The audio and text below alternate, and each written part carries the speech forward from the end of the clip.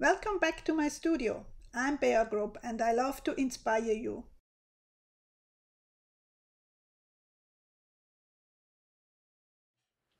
Hello everybody, welcome back to my channel. So glad you are here again, and if you are new here, I'm glad you found my channel.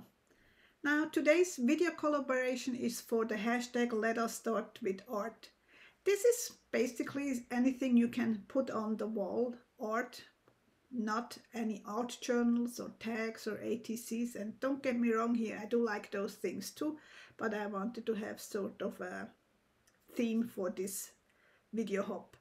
Now for myself personally, I also did challenge myself to have just monochromatic, and so far I have been good. So there's only like 2 months left and I could keep on with doing monochromatic paintings. I wasn't sure whether I do have enough ideas. So talking about ideas, let's dive to the table and I show you what I have done before and what kind of supplies I use.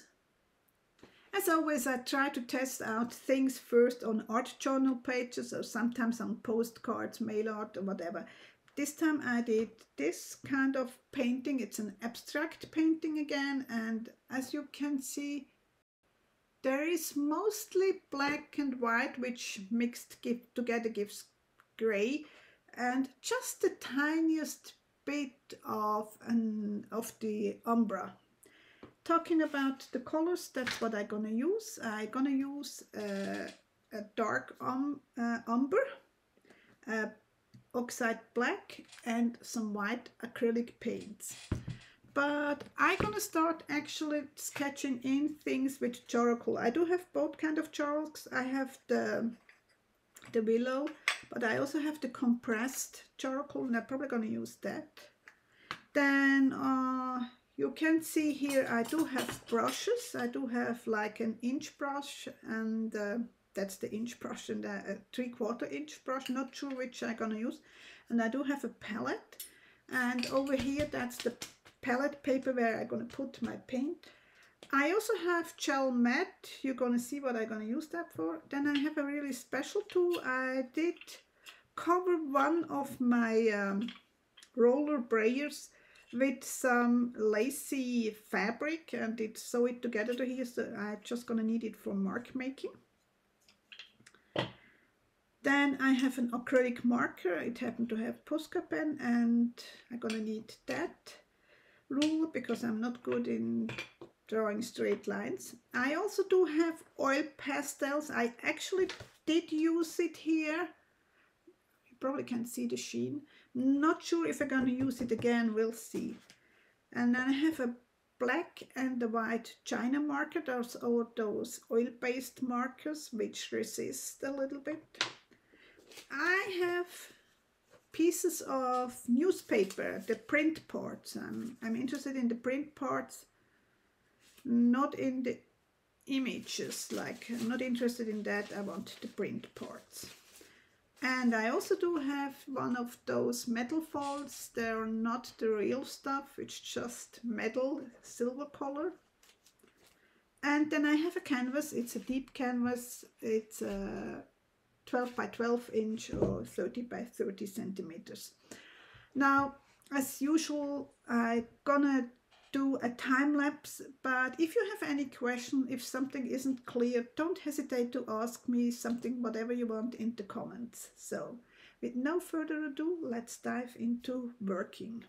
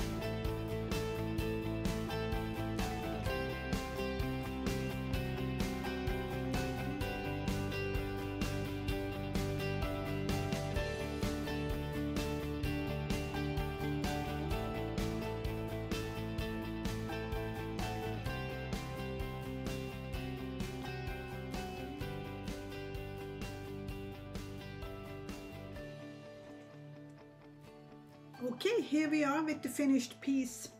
Now, it's a little bit hard to see, I guess, with the glare from the silver foil. Anyway, I didn't use any oil pastels this time because there is enough silver in my opinion. And I did struggle a little bit with the newspaper transfer, so it did work here, but it didn't work here. Not completely, let's say that. You see a little bit of a texture. I don't know whether you can see it on camera, but it's not like here where you actually can see letters. It's more the lines of the sentence. So it's always hard to tell whether those transfers with the newspaper work or not. You have to live with that, and I'm totally fine with that. Anyway, I hope you enjoyed, and don't forget to go to the others down below. There is the Videohop links to see what there are coming up for Let Us Start with Art. See you next time. Take care.